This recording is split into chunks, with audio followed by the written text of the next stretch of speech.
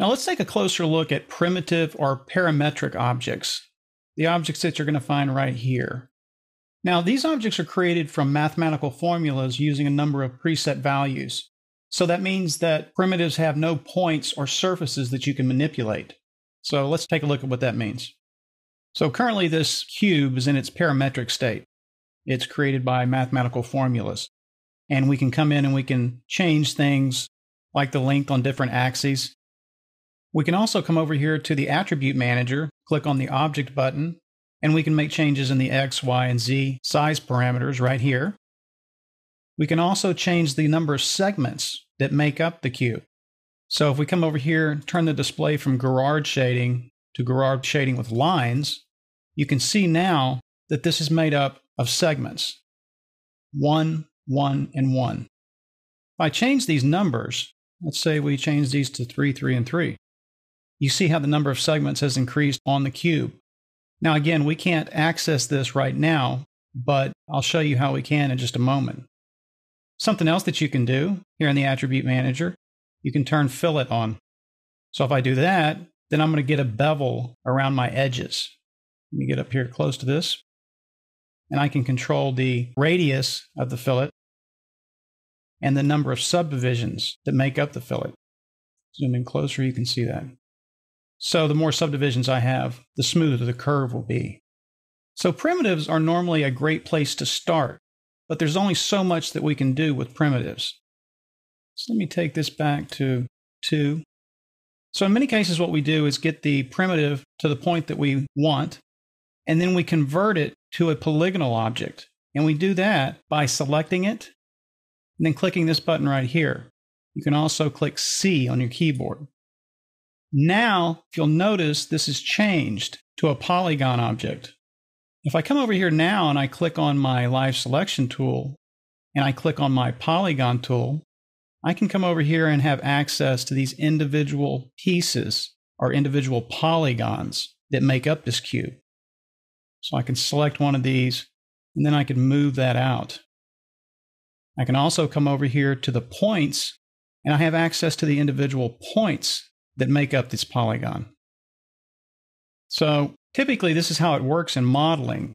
You start with a polygonal object, you get it to a certain point, and then you convert it to a polygonal object where you have much more control, and you have control at its very base level. So I can come over here and grab my edges tool, and I can select individual edges, and I can manipulate those as well. So we'll get into this in much greater detail as we go along, but for right now, I just wanted you to be aware of it and know that it's there. So let me go ahead and delete this cube. Let's take a look at some of the other objects that we have. So here's a cone. And again, these are parametric or primitive objects at this point. I can't select my polygon tool and select anything on here because at this point, it's still a mathematical formula. Now, most of these objects have different attributes that you can change in the Attribute Manager. Some of them are all the same, like your basic and your coordinates. These are typically the same no matter what object it is. When you come to the Object tab, typically it's going to be something specific to the object that you have in your scene selected. So right now, I can control the top radius of my cone, the bottom radius, and I can control its height. You can control the segments. We can control whether it has caps or not. So right now, caps are turned on. We can turn the caps off. We can control the amount of segments that make up the cap. We could also control specifically just the top or the bottom to get our rounding in there. So you can come up with a lot of unique shapes just by adjusting the parameters that you're going to find in the Attribute Manager before you convert it to a polygon. We can control the slice on this. So if we turn slice on, we can control how much of this object shows. And these are all animatable too. So you'll notice these little buttons right here. Anytime you see these little buttons, it means that these properties are animatable. Get rid of our cone. Let's take a look at the cylinder. Again, we have our basic and our coordinates. We go to the Object tab, height and radius, and our height. segments, caps, and slice again.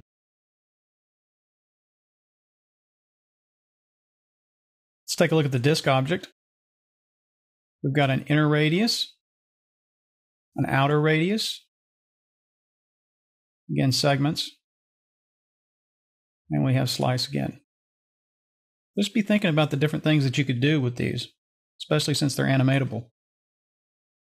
Plane, polygon, sphere. Let's take a look at the sphere.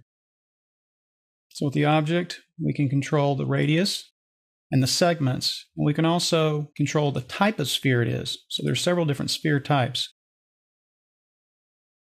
And depending on what your project is, you may need any of these.